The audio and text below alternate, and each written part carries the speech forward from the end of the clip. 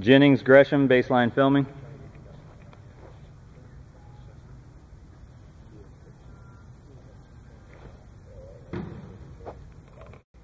Jennings, Gresham.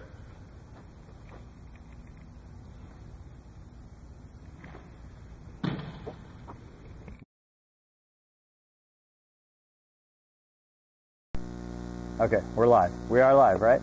Okay. All right, Jennings. Okay, so there's a lot to like in your setup. I like the alignment of the spine, with the exception of the neck. We think your neck might be a little bit dipped, and that takes off some of your leverage on the front end to counterbalance your rear. Okay. Coming in, definitely given your size and growth, I think you're a bit too narrow. You've got that stance way closed down. You got big wide shoulders. You got big legs. And you're really kind of fighting to get that ball down through your legs and past your body, so you're blocking yourself. Basically, we need to widen out that stance some, and you might want to try toes out and heels in slightly, because that helps you when you sit down and push the knees over the toes to maximize space here without getting so wide that you get tension in your hips or something like that, which is counterproductive, as you know, okay? You're a little bit flat-footed, which means you've got a little bit too much weight back in the stance, and the big signal for that is where are your knees in relation to your toes. We want to try to position those knees right over the toes. That to us is a pretty optimized stance thing. We want weight on the balls of the feet, but the heels contacting the ground. It's kind of like a race car. You want maximum contact patch of the tire for grip, right? Same kind of thing, okay? We have a balanced neutral 2-point stance for snapping versus a 3-point weight forward bias, because we have to accelerate a ball back between our legs. We don't need to fire off across the line in this particular skill. The other comment that we had is maybe your wrist for your throwing hand is a little too cocked, and we'll try to unwind that a little bit and play around, because you also, with your guide arm or guide hand, you're kind of stiff arming the ball and it's jamming your shoulder in the air, plus the stiff joint is going to slow you down and weaken the throw coming down and through. You can't really use that second hand for acceleration and control based on that setup, okay? So we're going to work on all of those things. The last comment I had, of course, about the neck being dipped, this center of gravity is about your belly button, so these shorter, heavier haunches have to be counterbalanced by this longer, lighter front end, your lungs, your brain. It doesn't weigh as much as what's back here. And so it needs to be well extended away from your midpoint on your center of gravity. Think of a teeter-totter. Otherwise, you're not counterbalancing effectively. And if you dip your neck down, you're cutting off about 25% of your upper spine that's used for leverage against that back end. So the way to fix that is when you're setting up, just tuck your chin to your chest, and if you have to lower your head a little to see, you can do that. Or if you're starting from where you were, just pull your neck up a little bit. Don't do it so much that you create tightness and tension. That's going to be overdoing it, and that's going to tighten you up and slow you down, okay?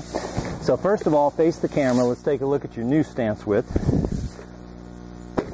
because I think you made a ton of progress before lunchtime. Go ahead and sit into it. Reach out and grab the ball. Does that feel comfortable? You never want to be so wide that you got tension in the hips. You want load bearing solidly on the quads. That looks really good. Okay, go ahead and stand up, rotate towards your punter, set a ball up.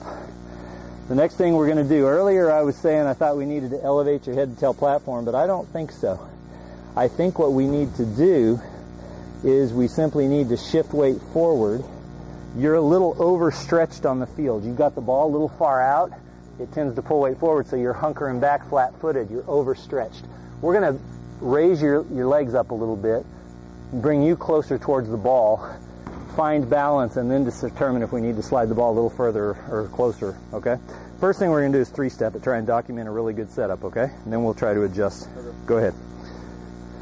You ready? Mm-hmm. All right, I'm going to pull you forward, lean on the ball. That gets knee bend to 90 degrees or less, straightens the back, fully extends the arms. I'm going to raise you up, maximizing operating room under the torso.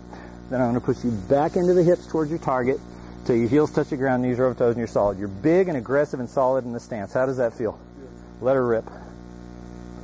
That was great. Now, let's take a look at that wrist real quickly and see what your wrist cock is. Okay?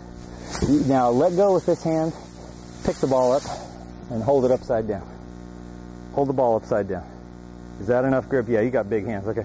I might do what I would call strengthen the grip slightly. Go ahead and grip it by spreading that thumb a little bit wider. See if that feels better and you can throw harder. Okay? Try that. Moving it that way on the ball. A little more opposed to the other fingers of the other, to the fingers. Sorry. Okay, my son always points out that thumbs aren't fingers. So, okay. Now, you don't have to be 90 degrees where that stretches and pulls you. Somewhere between there and there is going to be a really happy point. You really want to rotate those thumbs to the sky and snap it hard at the release, okay? You've made a lot of corrections already. Let's go ahead and whip a ball before you're down too long. That looked awesome. How'd it feel? Okay, let's do one more. Now, I think you've corrected your neck being dipped too, right? I don't think I need to micromanage that at this point, okay? There's a thing called TV drills where you can practice tossing the ball and figure out how much you want your wrist cocked. But that is a big, solid stance right now that I like a whole lot. And that is one of the best balls you've thrown all day. You comfortable with those adjustments? Yeah, I like it. Okay, any questions? I don't think so. Okay, let's stop that case and you're up. Got your stance a little bit, right? Worked on balance, got your head to tail platform right. The next thing I'd like to see out of you is you just getting a lot more aggressive, throwing it hard. Let's go.